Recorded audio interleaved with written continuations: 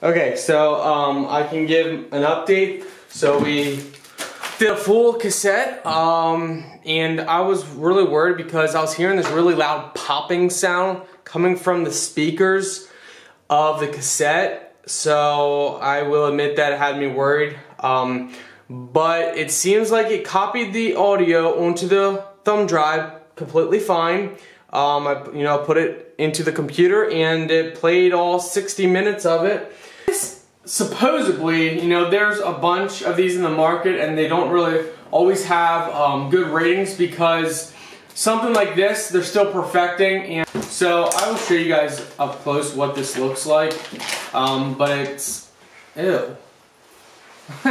Hold on, there's let me see, this one is a little scratched up. It actually looks like this was used.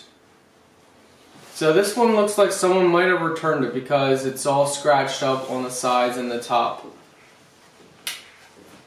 Alright, so we'll see if this works. Maybe it didn't work and they had someone returned it.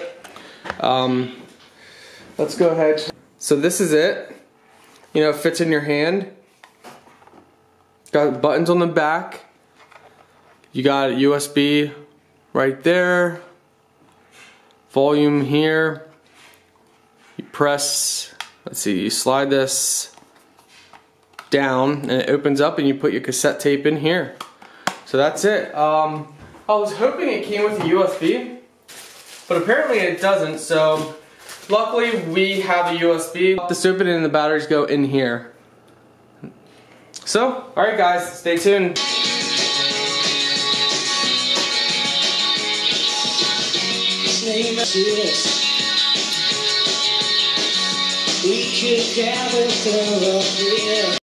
Okay, so I can give an update. So we did a full cassette, and I was really worried because I was hearing this really loud popping sound coming from the speakers of the cassette. So I will admit that it had me worried. But it seems like it copied the audio onto the thumb drive completely fine.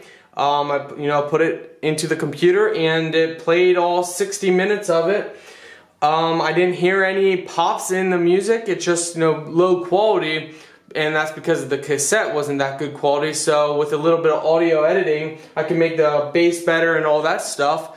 So it worked. I mean, it was having pops from the speaker, so I don't know if it was just my speaker setup or what was the issue, but I can say it works for what I wanted it for, and that's digitalize my cassettes. So with that being said, I am happy.